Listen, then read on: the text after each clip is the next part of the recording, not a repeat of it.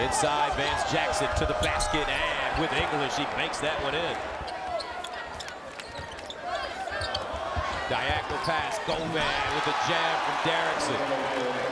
For UConn, Adams, beautiful handle, nice look, Enoch with the flush. And a steal. As Facey just plucks it out, Purvis two-hand jam. Here comes Adams. Diagonal pass, wide open Purvis. Adams has been brilliant.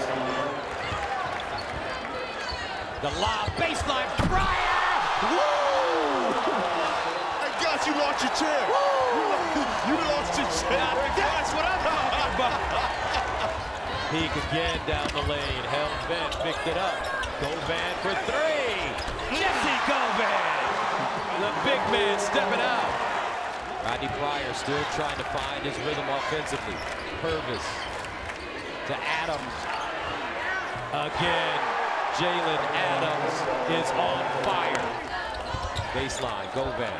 He's been hot. And he remains hot. And Brima has fouled out. Here's LJP using that body. LJP.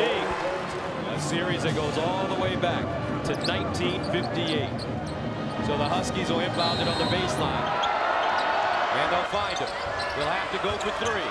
Adams pulls up for the tie. Short. Peak with the rebound. They play keep away. And Georgetown will get out of this one with a win.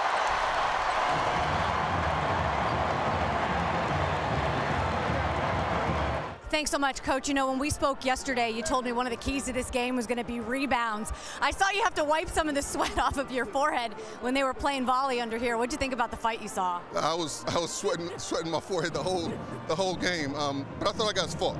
You know, I thought our guys fought, and we compete. I don't know what the rebound numbers are. I haven't seen it. You know, there was a couple down there I wish we'd come up with, but you know, I think the guy who you're going to talk to next made big plays as he always has. He just, when we need things done, LJ Peak makes things happen. That's right. You know, when you look at the losses that you guys start in conference play, how do you think you guys grew from that?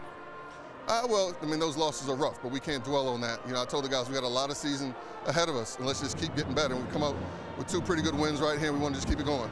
And I think the guys called your bluff today because you told me that they go into a lull in the second half.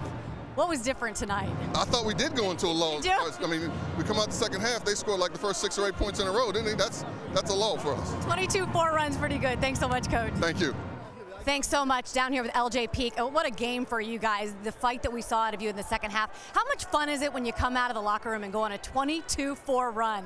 Oh, we came out slow and Coach told us to pick it up, so we had to come out with it. How do you stay locked in during a time like that when you might be able to take your foot off the gas a little bit?